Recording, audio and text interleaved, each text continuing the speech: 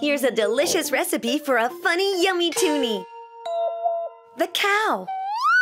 For this recipe, you need 1 slice of rye bread, some cheese spread, 3 round radishes, 3 black olives, and 1 slice of cheese. Ask a grown-up to cut the bread into pieces which you can use to make the cow's head and ears. The rest of the bread can be used to form the body.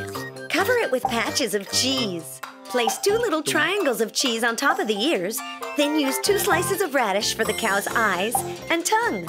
Make pupils using pieces of olive, and then add 2 rings of olive to make the cow's nostrils. Don't forget to make the cow's hooves with the 2 other radishes, and then use 3 more olives to make its tail. Mmm! Yum, yum, yummy! It's your turn now. Come back soon for another recipe. Yum, yum, yummy!